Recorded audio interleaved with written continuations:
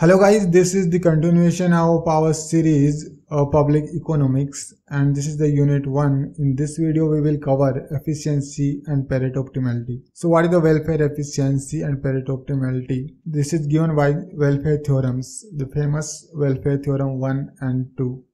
So what is welfare theorem 1 says?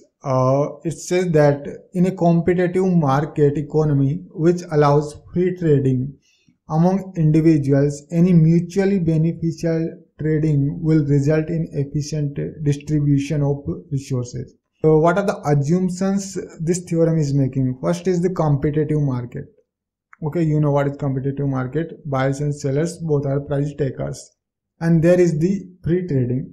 Free trading not only means the no transaction cost, not in terms of monetary, money is suppose near, but there is also in terms of efforts you are making to find the mutual partner, and you look for the partner who is ready to do trade with you.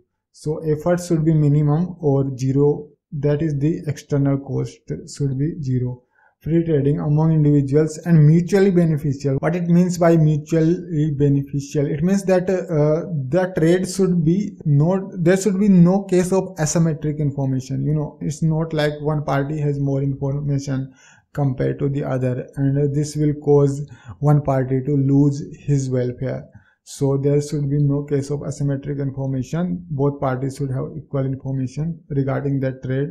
In that case, result will be an efficient distribution of resources. Automatically, the economy will automatically distribute the resources in an efficient manner if these all conditions are satisfied. Three conditions: competitive market, free trading, and mutually beneficial. So we will see the Edgeworth-Bowley box, how one reaches at the Pareto optimal points. This is a simple rectangle type of box. At this edge, this is the user A, and on this edge is the user B.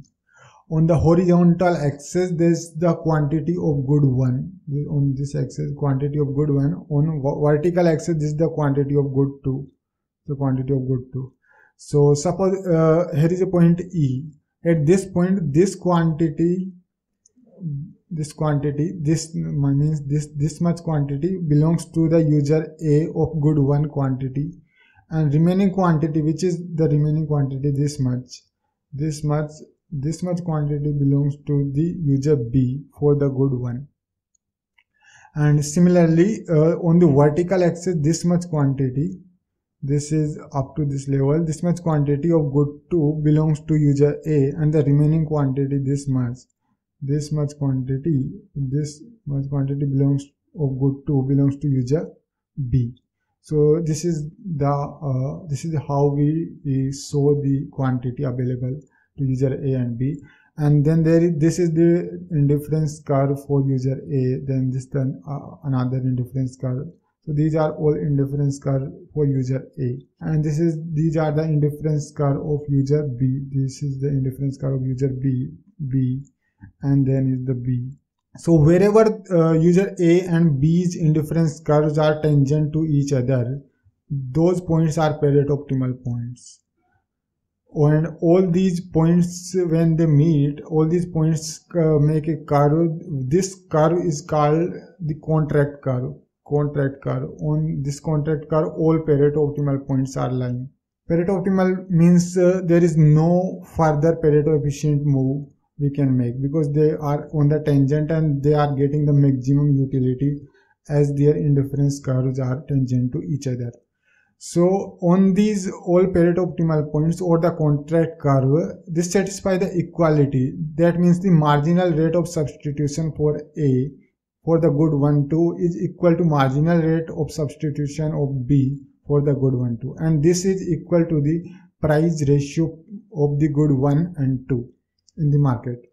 But there comes a problem, because on the contract curve there are infinite numbers of Pareto optimal points are there. So which point is the best among all these optimal points for the society? So answer lies in the welfare theorem 2.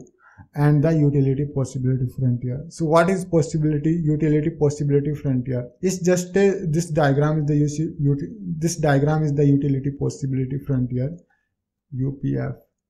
So on the x-axis is the utility of B and on y-axis utility of A. So welfare theorem 2 says that in a competitive market economy, given that individual indifference curves are satisfying standard properties, then whatever is the initial distribution of goods among the individuals, any point on the utility possibility frontier on this curve is a point of equilibrium. So what it says actually, if whatever is the initial distribution, but if the point is on this curve is the utility possibility frontier, like the maximum possible utility a society can derive through the available resources. Every point on this utility is the maximum society can derive through the available resources. Shape of this curve is concave, so there is a trade-off between utility A and utility of B. If we increase the utility of A, we have to reduce the utility of B. So suppose the initial endowment is at point A. So whatever is the based on social judgments, we can move that point on this curve, either B, D or C. If the social judgment is like UA should be equal to UB, both we are giving equal weightage, then both the users should have equal utility, then we need to move this point to a point D where both will get, user A and B will get equal utility. Otherwise, if we want user A to greater than user B, then we will move it to point B, and in the reverse case we will move it to point C. So this is the utility possibility frontier. So welfare theorem 2 says whatever is the initial distribution of income, if government wants, then policy induced redistribution can bring the desired Pareto optimal situations. Like government can make a policy of redistribution and we can bring this point on the Pareto optimality level. Okay guys, see you in the next video. Bye.